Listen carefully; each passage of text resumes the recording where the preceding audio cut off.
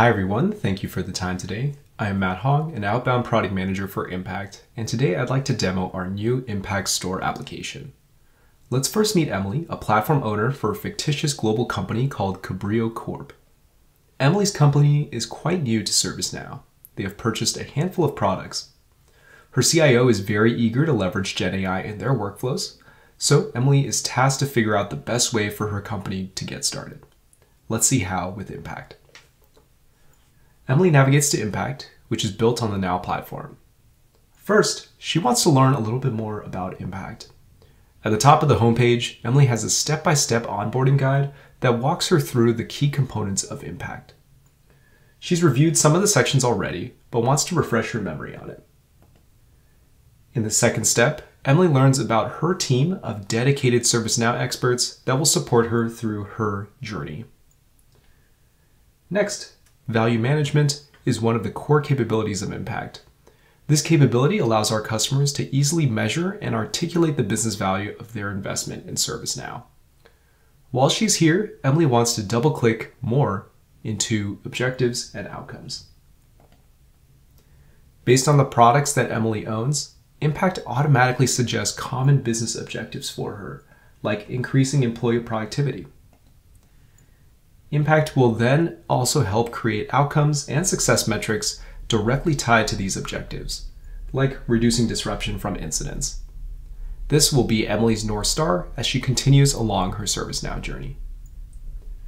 Now that she has reviewed some of her objectives, she wants to understand what ServiceNow products will actually help her get there.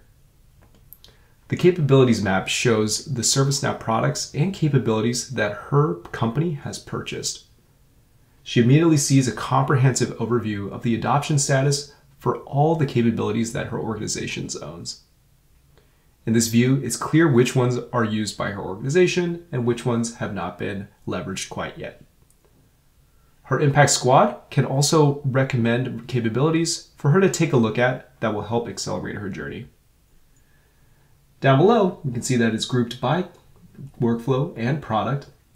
And if she clicks in, Emily can receive links and documentation, more information about what these capabilities are.